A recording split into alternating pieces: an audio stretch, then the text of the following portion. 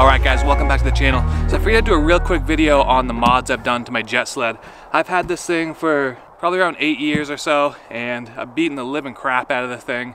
I got a few mods that I've done to this thing. They're not really over the top, they're pretty cheap and easy to do, but I figured some of you guys might be getting jet sleds or, you know, the Pelican sleds, Otter sleds, whatever they are, they're all the same basically. These mods can be used on any of those sleds. But I figured maybe some of you guys might be getting a sled for Christmas, or you might be buying one for this season. So these are my top 6 mods that I would do right out the gate when I first bought a ice fishing sled like this. So the first thing that I did when I got this thing home was order a runner kit for it. I'll link it down in the description below. It's for jet sleds, but Otter makes their own. You know, the other companies make their own type of runner kit, and it's just a high-fax material. It's made for the sled, the size sled that you have. This is a Jet Sled XL in the camo. I'll show you what these look like. You can see these green runners on here. They're just that high-fax, high density plastic that you put on there, and you just drill some holes, put the supplied bolts right through. All the wear and tear goes to these guys. Now this is going to help your sled from wearing out over time. If you're dragging it across pavement, you know, down sections of road, even gravel, even just dragging it across the ice and on snowmobile trails, it will get beat up if you don't have these on there. And trust me, I know, because I've worn out a couple of sleds of my own that didn't have these. The other thing that these do is you know, kind of reduce the friction when you're hauling it across gravel. Even like if you're pulling it by hand, it's going to pull a little bit easier across something like your garage or across your driveway, parking lots, things like that. So I really recommend putting these on there. It's just going to extend the life of your sled. Now if you don't want to go and spend the money on these runners here, you can put on a set of cross-country skis. You can generally find those pretty cheap or even for free, and those work pretty well. I used those on a sled I used to have a couple years ago. I think that this runner kit is going to be a lighter option just to put on there. So link down in the description below, check them out. Alright, so the second mod that I did for this thing was ditch the crappy rope that it came with and put on a thicker, longer rope. So this is going to save your hands just having a larger diameter to grab onto, and by making it longer, it's not going to, when you go downhill, it's not going to be nipping at your heels. You got to try to get out of the way. You have enough room to pull this thing without it bumping into you, and I think the longer rope that you get, the less of an angle you're going to have when you're pulling it, and it just makes it easier to pull. The other thing I've done before is when I take these, I'll put on a piece of rubber tubing, and that just helps, you know, with your hands if you're going barehanded and pulling this thing along. But the best way to pull these is to wrap this rope around your waist and then just walk. Like I said, a little bit longer rope helps with that. I just estimated, but I think I have like 15 to 20 feet of rope on this thing, which is maybe a little bit much, but I've been using it like that for a couple of years and no complaints at all. The other thing with the longer rope is you want the rope to be longer than the sled, because when you're going downhill, what I like to do is take my rope, run it down the back of the sled like this,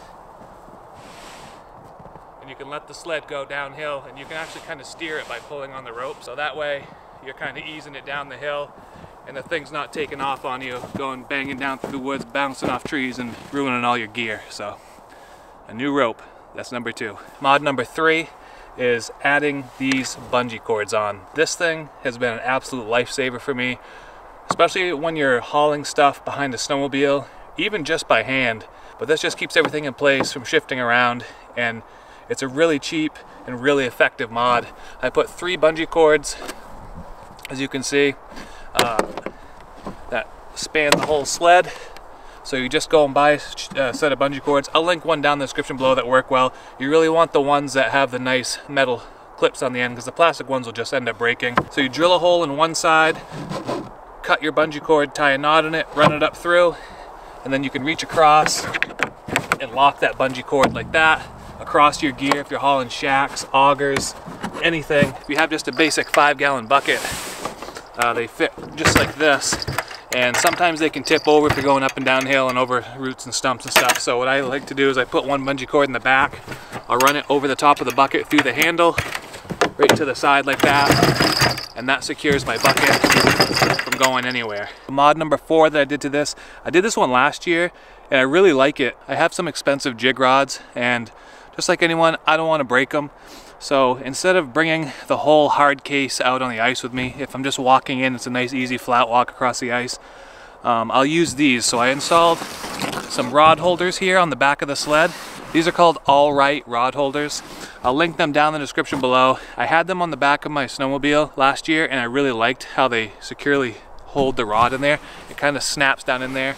If I'm going to be trailering this across the lake for a long distance, I'll keep the rods in a hard case just so they don't bounce around. But if I'm just going to be on foot hole hopping and stuff, I'll keep my rods out that I'm going to be using, stuff them right in here, and they stick up in there out of the way. Leaves the rest of the sled all open for me, and it keeps my rods from getting busted in there. Easy access right there. The other thing you can do if you didn't want to buy these is just take some PVC pipe, same exact thing, lay it across there, bolt it right through, notch it out if you want to make a spot for the handle to go in. But that was a good mod for last year, and I've been using it a ton already this year. Yeah, okay. Mod number 5.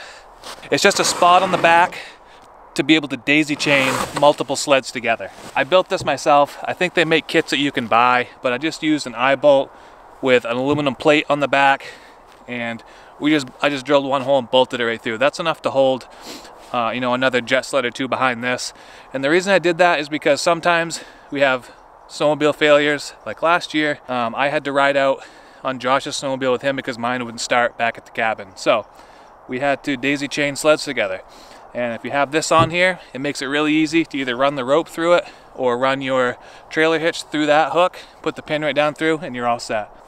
Mod number 6 here, this is the last one, is adding some type of measurement device on the side of this sled. Now I got a Quick Measure Pro thing. It's made, I think, to go on a fishing rod, but you can use whatever you want. You can mount an actual yardstick on there or whatever you want to do. But I just put a small decal on here, and I stuck it as close as I could to this lip to keep it from rubbing and you know, peeling off. So you might have to switch them out every now and then if they get beat up, but it's handy to have. If you're right next to the hole, you can measure your fish, see if you're legal, if you're going to keep it or not, or just to know how big your fish is. So I'll link a couple of these down in the description below that I've used before that work pretty well. One more thing I would recommend getting for this sled, if you're going to trailer it behind a snowmobile especially, is a cover.